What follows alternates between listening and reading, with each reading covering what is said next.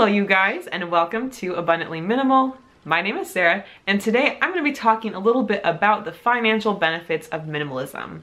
Recently I've seen a lot of traffic on a couple of my older videos related to budgeting and finance and realized I had never done a dedicated video where I talk about a lot of the financial benefits. I've talked about environmental benefits of minimalism, but not financial benefits in just one video. So that's my aim today. Now, at first when you're thinking about it, it may seem a little bit obvious. If you're following a minimalist lifestyle, you're not spending as much money and therefore that money can go to other things.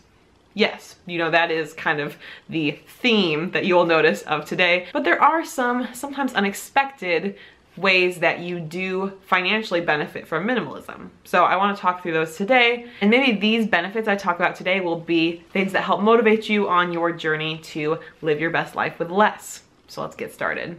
First up, like I implied before, you are going to be saving a lot of money. Now, with a minimalist lifestyle, there's a lot of reasons you're saving money.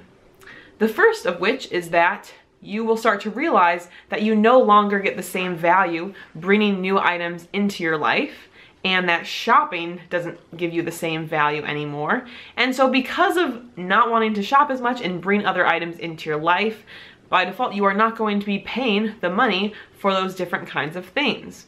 Those will not give you as much value, therefore you will not enjoy going shopping as much. You'll lose kind of that, I guess, high that you get after you found a product that you wanted or found a good deal. Personally, I've never really been someone who's enjoyed regular traditional shopping that much, but if you are, releasing yourself from that addiction to it, I think can open a lot of doors and save countless dollars. And as a reaction to not bringing as much new stuff into your life, you are saving this money that then can go for other things. So if you're someone who has debt, this is the perfect time to help paying those debts off.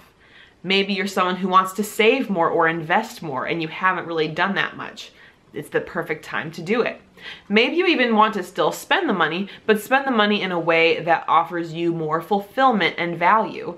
Maybe you're spending money in a way to kind of invest in your health or invest in the betterment of you.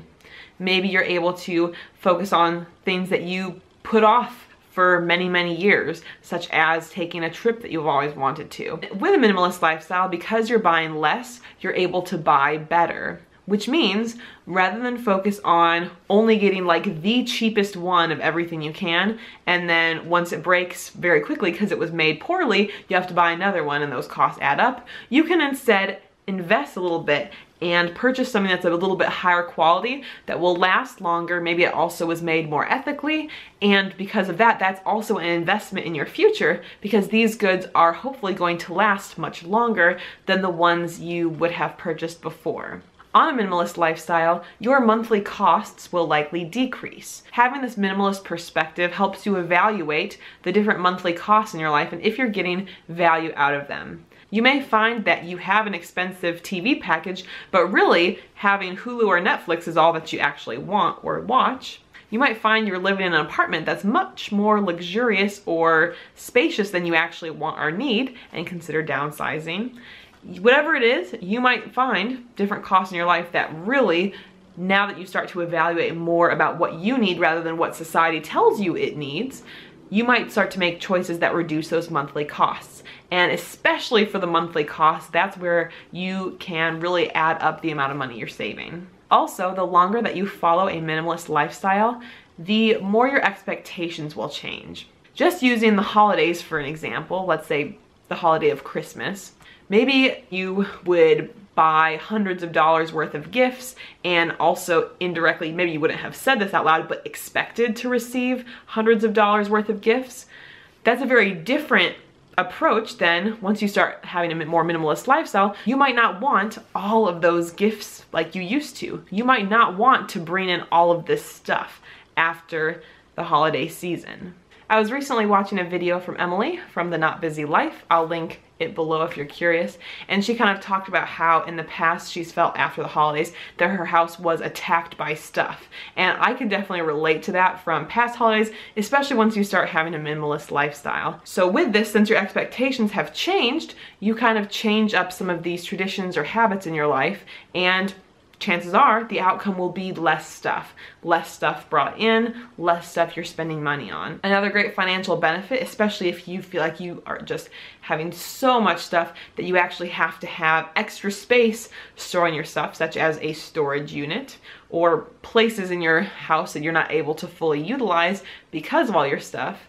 A minimalist lifestyle can help you financially because hopefully you can either not need that extra space anymore, stop paying that monthly cost, or you're able to, again, better utilize that space. So maybe let's say you have an extra room in your home or apartment. Maybe you consider renting that out to someone or putting it on Airbnb.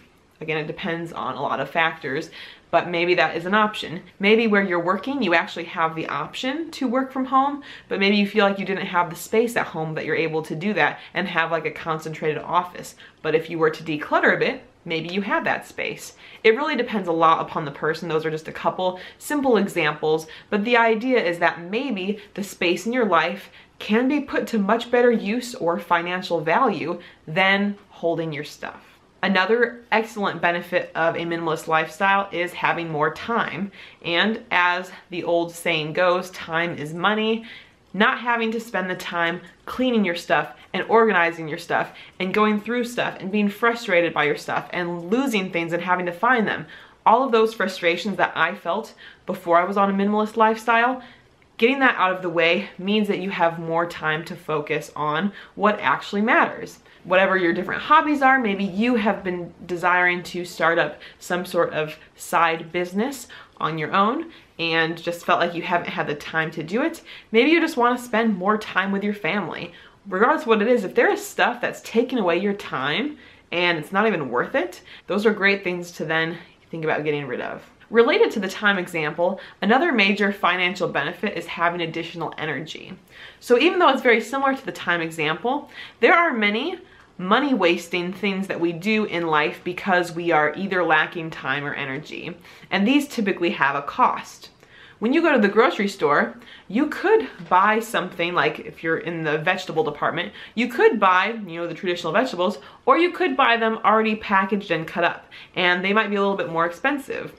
Likewise, you could, if you're a big coffee fan or tea fan, you could make that beverage at home, or if you are short on time and energy, maybe you go somewhere else to get that. Same with going out to eat. There's a lot of different things in life where, because we're maybe short on time or energy, we pay someone else to do it for us, make it for us, etc. And it's not a bad thing. I know I do sometimes like to buy frozen produce that's all cut up for me so I don't have to buy a fresh one and then cut it up myself. It's just easier that way, and that's fine.